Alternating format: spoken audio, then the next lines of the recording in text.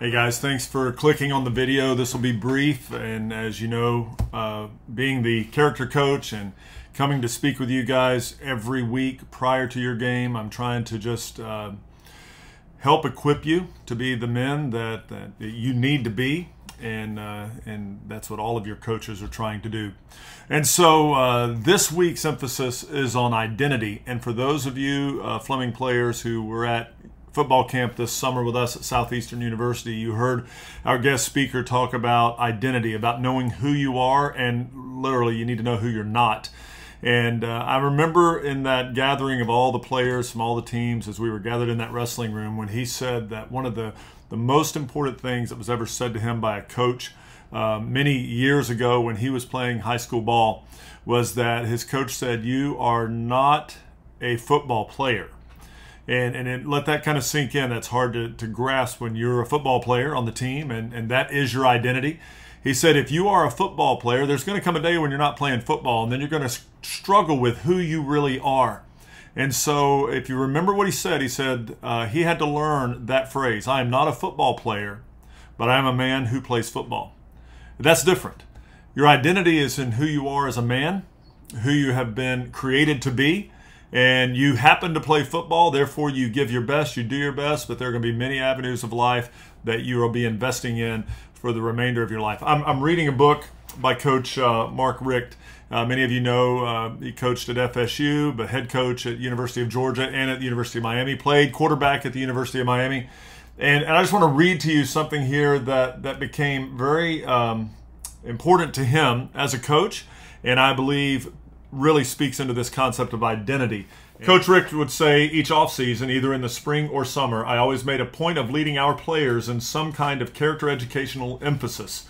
I'd done it ever since I became a head coach, and he says sometimes he could tell that guys were thinking, why do we need to do this? This doesn't help us win games. But Coach Richt says he believes it did, and I believe it does as well, and so do your coaches here at Fleming Island.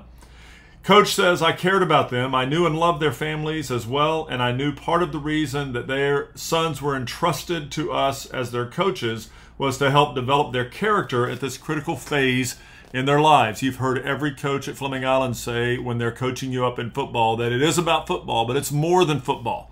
These are life lessons. So when we're talking about identity, I want to read to you what Coach was referencing here. Coach Rick says he's met with a pastor in Dallas, Texas, a pastor of a large church there who at one point served as a chaplain of the Dallas Cowboys as well as the Dallas Mavericks. And this pastor speaks of the need, here's how he puts it, every man must progress through the three hoods, as he calls them. The first hood is malehood. Malehood's a made-up word, but he says this. Malehood is simply your sexual identity, your gender, the particular body parts that you are born with, the ones that make you different from a female. The second hood is boyhood, which is described as being marked by immaturity, irresponsibility, and a high level of dependence on somebody else to take care of you. And though each of these terms may sound negative when you first hear them, there is nothing wrong with recognizing the reality that we all must mature through this. All of us are a little immature and irresponsible and dependent on others, especially as kids. And you as high school students, you are maturing through this, so that's fine. But here's the problem, and here's what Coach Rick says. I said to our team that summer, it is okay for you to be a boy when you're about 5 or 6 years of age. It's okay to be immature, irresponsible, and dependent, but not when you're this age, especially not when you're 28, 29, 30. Sometimes guys don't grow up, they just grow older.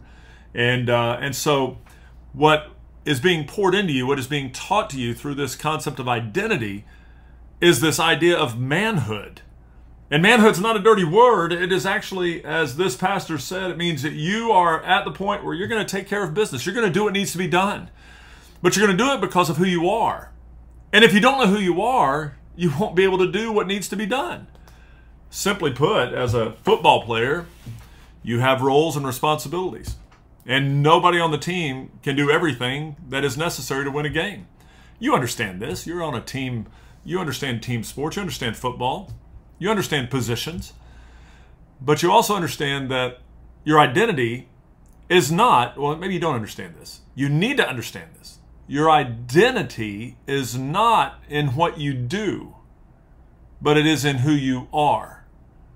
We believe that your identity is created by one who created you in an image of himself. I hope you get this, and I hope you think about this. If you have more questions, you want to talk more, I'll be glad to talk to you more about it. But know who you are, know who you are not. Remember our speaker back at camp. You're not just a football player. You're a young man who plays football. And that's important to understand.